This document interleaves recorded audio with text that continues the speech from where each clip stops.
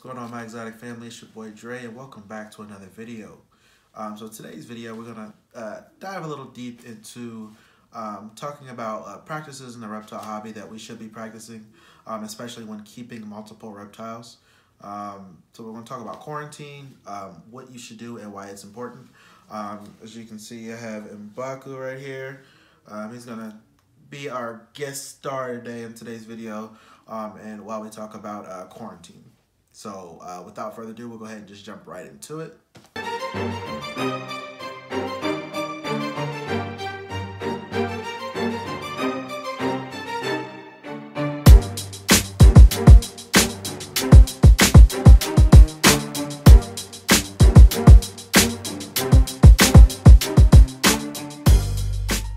So what exactly is quarantine? What does the term quarantine mean? Quarantine can be applied to a lot of different topics, but we'll keep it about reptiles, obviously. But basically, quarantine is basically where you have an animal that you just purchased, or you took in, or someone gave it to you, and basically you want to keep them separate from your current reptiles. So basically, you set them up in a very basic enclosure, basically to monitor them for no illnesses. You want to make sure that they're eating properly and they don't have anything that can pass on to your other reptiles. So the first thing I want to touch on is basically handling. Reptiles in quarantine shouldn't really be handled, only because it kind of adds to their stress, especially if it's a new animal or a baby you just brought home and you're trying to establish that animal in your collection. You don't want to handle them as often because it can stress them out. So that's something that I do personally. A lot of you that have seen a lot of the snakes that I rehomed or brought in or anything like that, I don't handle them. I just let them be, let them do their thing. What are you doing? And kind of just let them get used to me and used to how I do things here. All right, are you good? Okay.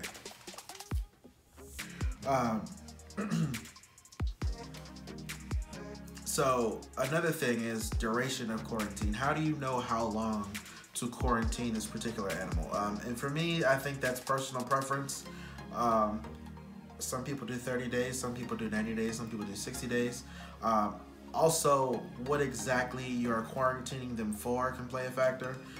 If it's, like I said, a new animal from a pet store, a breeder, a reptile shop, and you notice that there's nothing wrong with them, you are literally just quarantining them just for the simple fact that you want to make sure that they are healthy. Me personally, I do 30 days. I want to make sure I'm getting good consistent meals in them. So in addition to the duration, when setting up quarantine enclosures, or some people call have tubs, basically they should be very basic setups. Kind of the bare minimum. The reason being is because you want to watch out for any type of mites, any type of issues that can be caused by, or not even caused, but just anything that may be wrong with that particular animal. So you don't want anything in there affecting that or making it worse or causing the issue.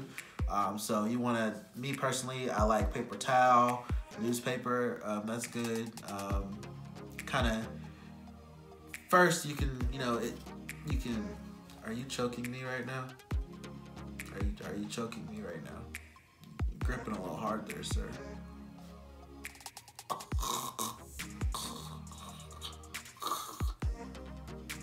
Okay, sorry. So I like bare minimum setups when it comes to quarantine, for the simple fact that it's easier to maintain if there is something wrong. You can kind of take out the newspaper or the paper towel, wipe it up, and especially when treating, when and if treating for mites, it's easier to see, easier to maintain.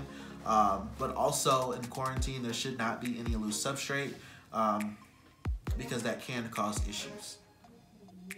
So very basic setup. We need to make sure we are using or hitting the proper temperature requirements, heating and everything. That definitely plays a factor. So, okay, hold on. This guy is definitely choking me. What are we doing, sir?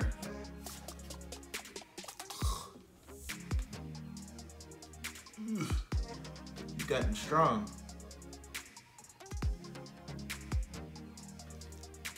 Ugh. There we go. Good. Okay. Don't choke me again.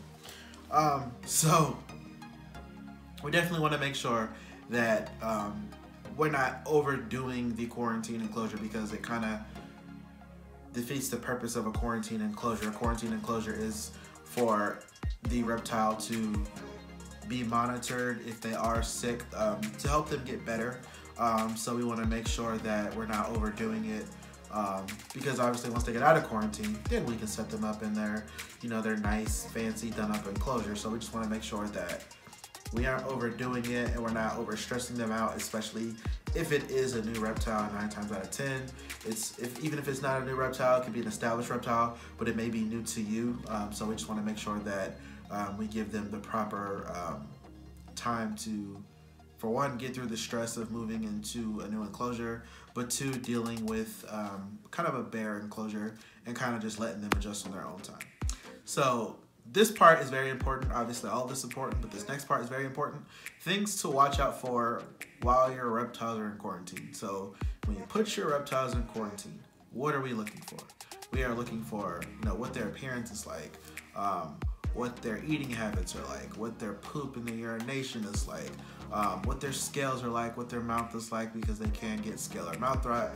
Those are definitely things that we should be looking out for while they're in quarantine, which is the purpose of quarantine, because then you can catch it.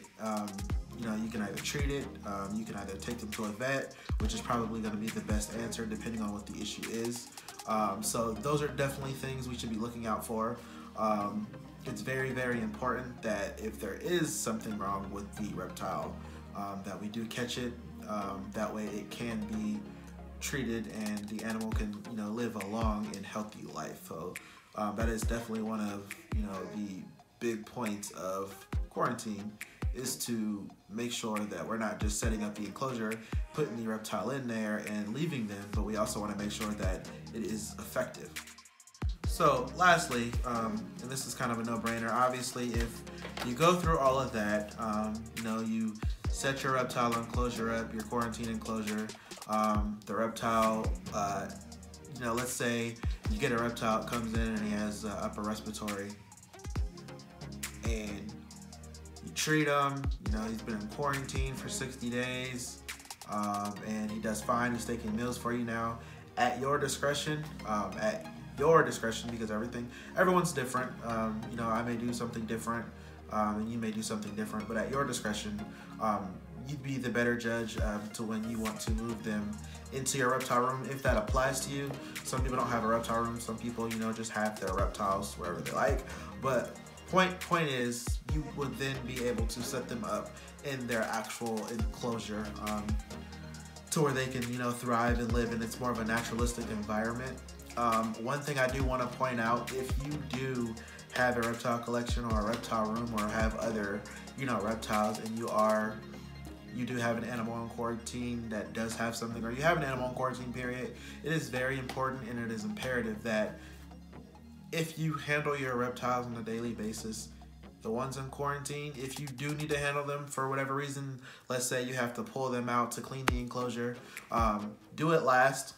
That way you've already handled your reptiles for the day, and then you go handle the one in quarantine. That way you don't have to come back, and if there is something there, you give a chance of spreading it to your reptiles. And always, whether there's an animal in quarantine or not, when it comes to reptiles, always wash your hands. Cleanliness, obviously. Yes, these are captive-born animals, but they still have natural germs just like we do, so we should always make sure we're washing our hands. I feel like that's a no-brainer, but whatever, to each their own. I keep bottles of hand sanitizer. I usually have 2 big bottles in my reptile room, which I usually use in between taking in and out of reptiles. I currently have no reptiles in quarantine right now. Everyone in my reptile room is full health. Everybody's eating good, everybody's pooping good, everybody's living the life, and we are getting ready for winter here in Ohio, so everybody is doing great. But that's just kind of my take on quarantine.